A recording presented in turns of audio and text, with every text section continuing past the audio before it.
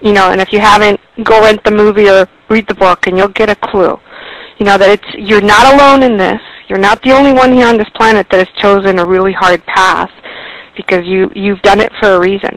You know, and it's so that you can come through the other side and be extremely loving, compassionate, and especially when you touch, you know, the divine, you'll see a much greater understanding. Now I laugh about it. You know, 2, 3 years ago, 4 years ago, I couldn't laugh about this. I laugh about this now. I think it's the most silliest thing that I could have ever done. I still laugh about it. You know because it's so been healed. What's so amazing about that is that people who've experienced this kind of abandonment, they believe deeply that they are worthless. And that's what they're fighting, is this feeling of worthlessness. Exactly. It's their mother's fault or it's their father's fault that he wasn't there for them and he never came and got them, that he abandoned them. And it's the reason that it causes you pain. The only reason it causes you pain when you experience rejection or failure is because you believe that who you are is tied to that very rejection or failure or abandonment. You still believe that you're worthless, and that's why you're so angry. And so your anger really isn't about your mother believing you weren't worthy of nurturing and loving.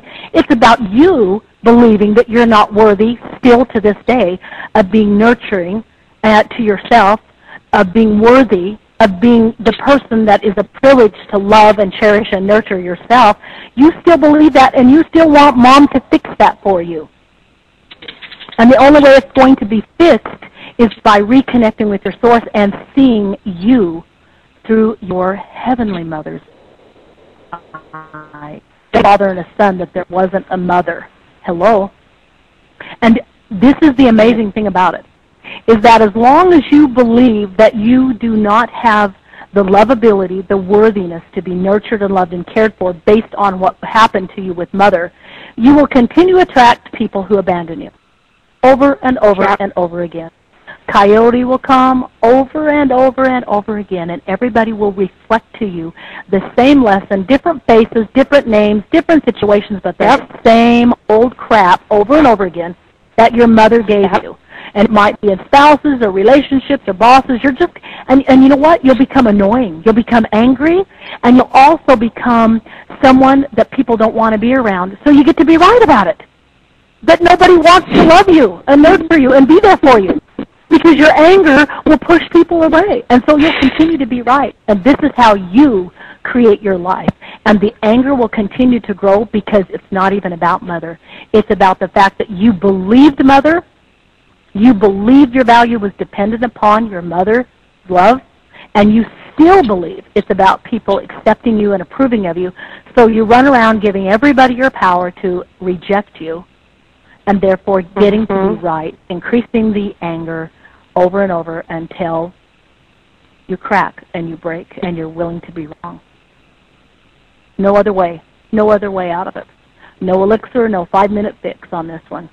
And yet, it can be 20, 30, 40, 50, 60 years, 80 years, or it can be multiple lifetimes for that matter. Or it can be a 5-minute process or less based on your willingness. We determine how much suffering to go through based on how strong our ego. Our ego would rather be right than happy any day, and it'll take us out of this all the time. The easy way out is through the matrix. It is through the process of transforming energy. It is the easy way out, where we find that we have nothing to fear except fear itself. The hard way, stay stuck. Keep trying to be right about it. Keep kicking against the pricks, thinking things should have been different. Keep experiencing the depression and the sadness and the grief and the anger. Keep recreating it. That's the hard way. The easy way out is transformation.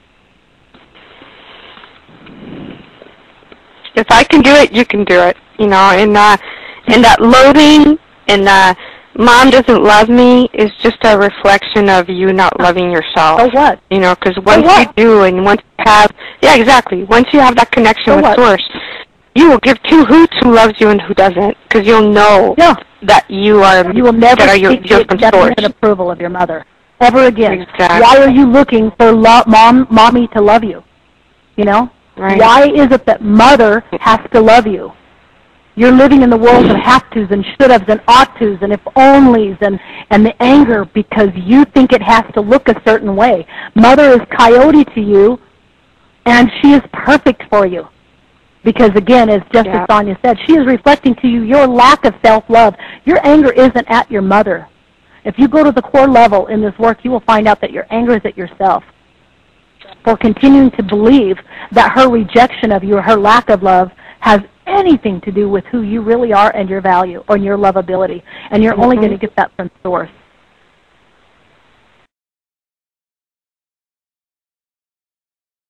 And so you can stop being the begging little girl who's going to mom saying, I love you, I love you, I love you, expecting something in return, because that is such a conditional love.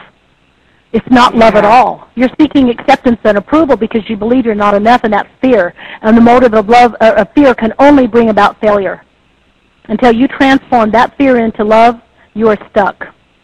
You are stuck in this process, creating tragedy, creating sadness and grief and depression and all that kind of things, thinking things should be different than they are. And the ego will tell us that, man, if I just accept it, then life is hell. It's horrible. No, the ego always tells you the opposite of what's true. What's really hell is living and believing and thinking the way that you're thinking. That's hell.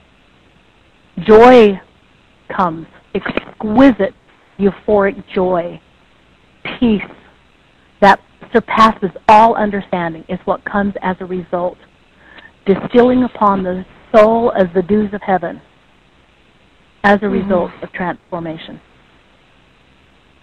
waiting for all of us.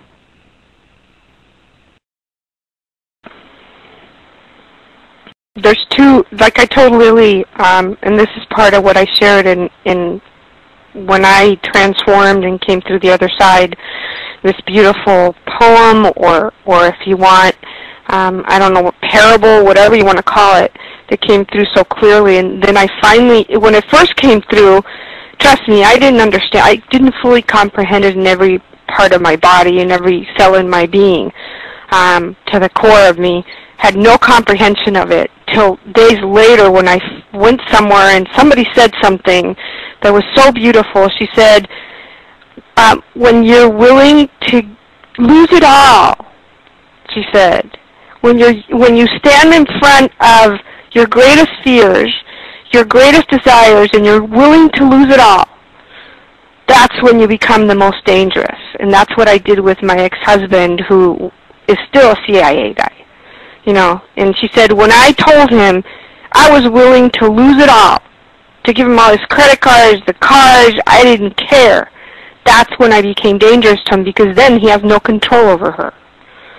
So that's in essence what Lily is saying to you. You know, is that then your mom,